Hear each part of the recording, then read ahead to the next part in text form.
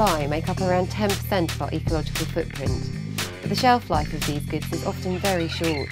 In fact, the average UK home throws away over 1 tonne of materials every year. Bridport is a small town in West Dorset doing big things for the environment in the form of Bridport TLC, or Tender Loving Care. A centre for recycling in the middle of town, they divert 4 tonnes of waste material away from landfill every week. And they have a novel way of collecting the waste materials on a daily basis from local businesses. Well, I collect from charity shops, bookshops, solicitors, and it's just the waste cardboard and paper that can be recycled, old books that are past their best for selling. Hi there. Hello. How are you? I'm fine, thank you. Good, thank you. See you today. Okay, thanks. Thanks a lot. Okay, bye-bye. Yeah, bye. It's got to be the most environmentally friendly way of doing it, because the only fuel that's being used is the fuel that I've consumed, and so there's no exhaust fumes.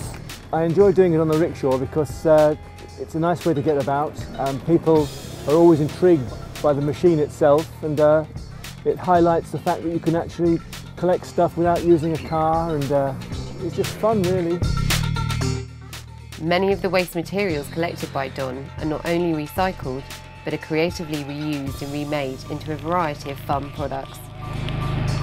Well, this silver bag comes from the plastics factory and was full of little plastic bits.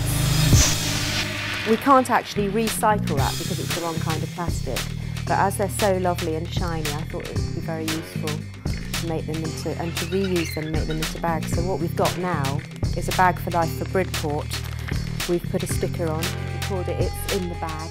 We've put a bit of information into each bag so that people get the idea, because it's the idea of reusing stuff instead of just chucking it away. I've been going around to all the local primary schools collecting their paper for about a year, and I realised that there's no school uniform recycling apart from in one of the schools in the area. And so we thought we could collect all the bits of school uniform that people don't want anymore, and it saves those people on low income having to go and buy new.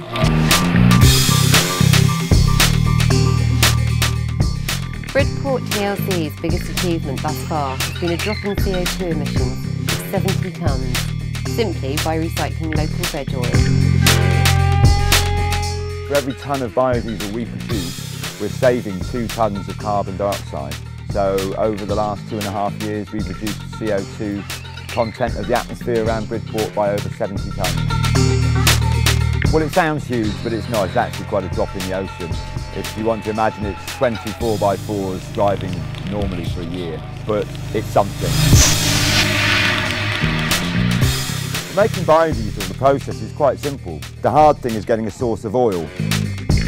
Well, we're quite lucky in Bridport that we have our own little crisp factory. So we go around there and collect their oil every couple of weeks.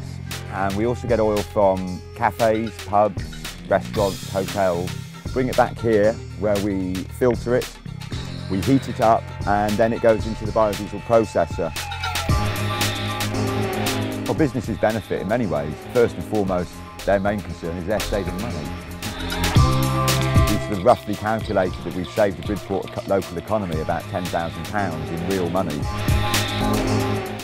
Phil Harris from King Cabs is a big supporter of the biodiesel filling station. We're not in a very environmentally friendly business being taxi drivers, because we're always on the move, we're creating carbon emissions, so we had to look at the cleanest way we could do it. And biodiesel was the only way we could go with this particular industry. By using the biofuel, I would imagine that we've actually cut our carbon emissions by at least 50%, possibly more.